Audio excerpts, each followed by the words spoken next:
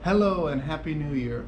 So around this time of the year we like to set certain goals because it's the beginning of a year. Now I don't think that this is the only time we should be setting goals. We should be setting goals throughout the year, but this tends to be a time of the year where most people set a lot of their goals.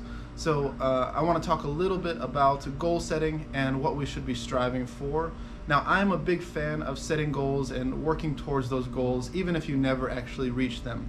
The one thing I'm not a fan of is obsessing over the goal itself and obsessing over collecting goals. If you've ever achieved a long-term goal of yours, you'll know that that achievement of that goal is a little bit of an empty feeling because what you actually wanted was not the goal itself, but the process towards that goal. And now that process is done and you're left feeling empty, even though you've achieved a great skill or a great something.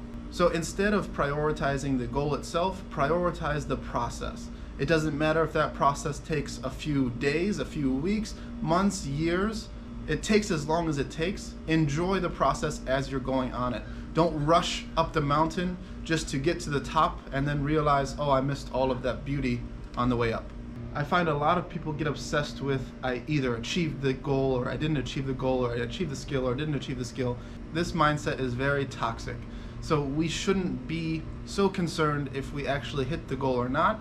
If we are working with a teacher, going through a process, it takes us as long as it takes us. Some people are going to get it very, very quickly, and some people are going to take much longer to get it. We're not all the same robotic computerization, so if I input this code into you, it's not going to work as quickly or as fast. So just know that some things take longer than others.